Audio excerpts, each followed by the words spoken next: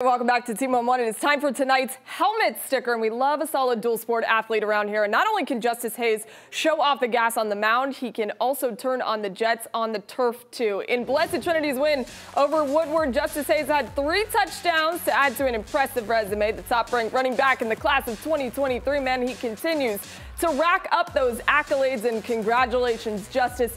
You are tonight's Team11 helmet sticker. I have a feeling, Jeff, that he's going to be able to go wherever he wants to go and play college football, especially after those 3 touchdowns tonight. Isn't that the dream of every athlete? It has to to be. go where you want, to make your own footprints wherever that may be. I didn't have that choice, so I wish that upon everyone else that's watching the show.